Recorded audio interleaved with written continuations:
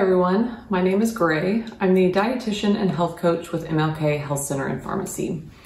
I did a class earlier today and I was talking to this group about supplements because they had a lot of questions about what they should take, what's helpful, what is a supplement. So that inspired me to do a video here. So to start, a supplement is something or any kind of product that's taken by mouth that has some sort of dietary ingredient. And what I mean by dietary ingredient is any sort of vitamin, mineral, amino acid, fatty acid, herbs, things of that nature. So this can include a lot of different things. It could be a protein powder or mass gainer. It could be some of the meal replacement shakes, even, some of these little energy shots or things like that have some things that would qualify it as a supplement. It could also be things like a multivitamin or any variety of some of those vitamins and minerals that you might see at a drugstore or grocery store. So there are lots of things that fall into this category. So the first thing that I want to note about supplements is that they are not regulated. And what I mean by that is that there's no governing body to make sure they're safe, basically.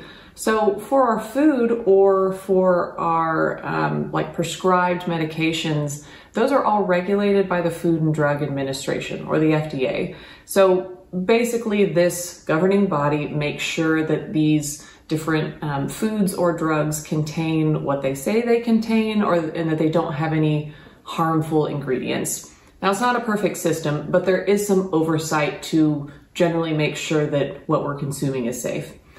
For supplements, that does not exist.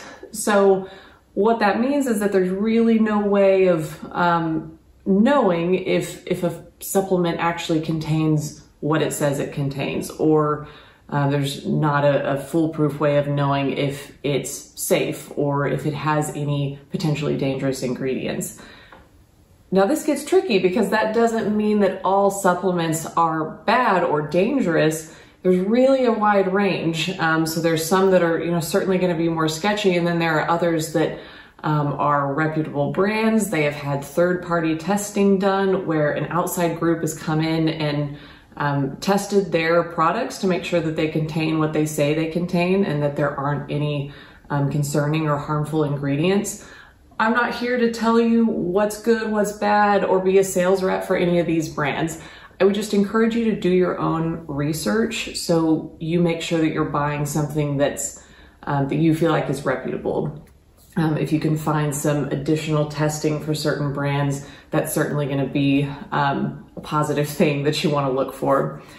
Another concern that I have about supplements is that they can be expensive. And if you don't really know what you're doing, or if you're just sort of taking them willy-nilly, that can really add up and you may not really get all that much benefit from it.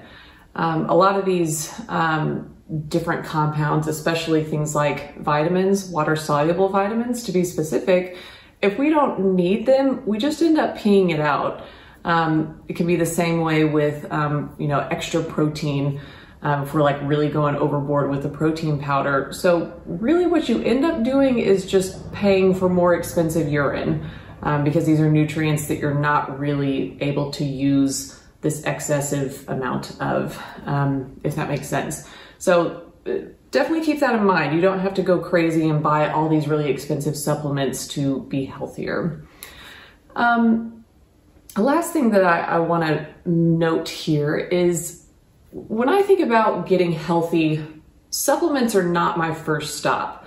Really, that's the last place or the last stop, maybe one of the last steps that I think about when it comes to getting healthy. So this is an analogy that I use a lot. I think about an artist creating a sculpture. So they've got a piece of granite in front of them, let's say. So when they're starting out this sculpture, they're going to kind of be knocking off rough edges, taking off big chunks that they know they won't need. The changes are going to be not super precise, just some kind of basic things here and there. And then as that artist progresses, things are going to get a little more detailed, a little more fine-tuned, and towards the end, it's going to be some really fine detail work to, you know, really get all the features that they want on that final product. So I think of healthy diet and lifestyle as kind of the same way.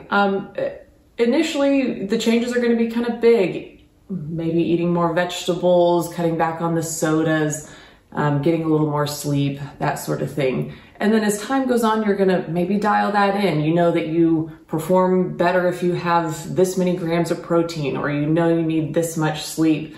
And then eventually you can start kind of filling in those gaps with supplements. That's the natural progression of things. But I think if you start this journey at a supplement shop, that's essentially the same thing as that artist taking the hunk of granite and just going right in for that left eyebrow and really detailing it out.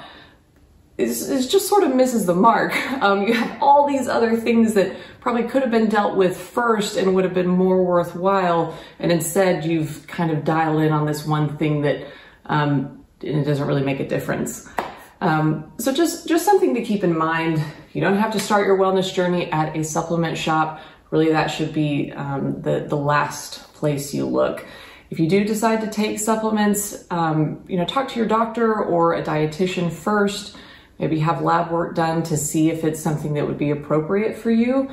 And always do your research to make sure that you trust the brand and that it's safe. And then lastly, check with your doctor, as I said before, to make sure that the supplements that you're considering taking don't interfere with any medication that you're currently taking, because there could be some interactions there. So a lot to consider. I know these things are super accessible, easy to find, but a few just warnings for you all before you just go buy a bunch of supplements. All right, I hope this was helpful. If you all have interest in other nutrition or wellness videos, please check out our YouTube channel. Thanks for watching.